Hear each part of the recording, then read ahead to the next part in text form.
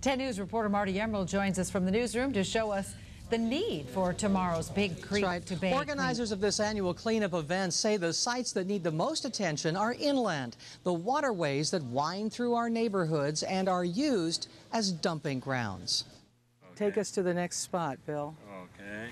This is Chollas Creek. The 36-mile creek bed and open fields around it are a protected watershed.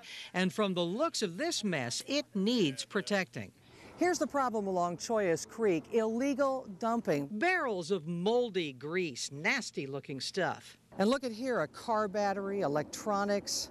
This is one of many dump sites along the creek in plain view under the Fairmont Street Bridge in East San Diego. Bill Babcock is a volunteer and organizes monthly cleanups in this canyon. And this is new here. Last time I was here, it wasn't that bad. This is something that just came up. Yeah. So that's new here. Constant challenge. Yeah, that's right. Homeless encampments are also a big problem along Chollas Creek.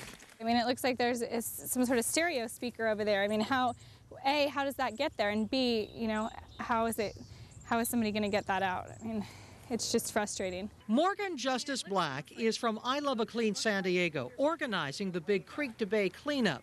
She says this is where most volunteers are needed to clean up polluted inland waterways.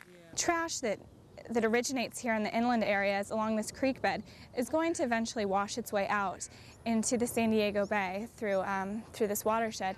And so for anyone that uses the bay, that hikes around these trails, it's really important to keep this clean. We called the city of San Diego about that toxic dump site under the bridge. They sent crews immediately to clean it up.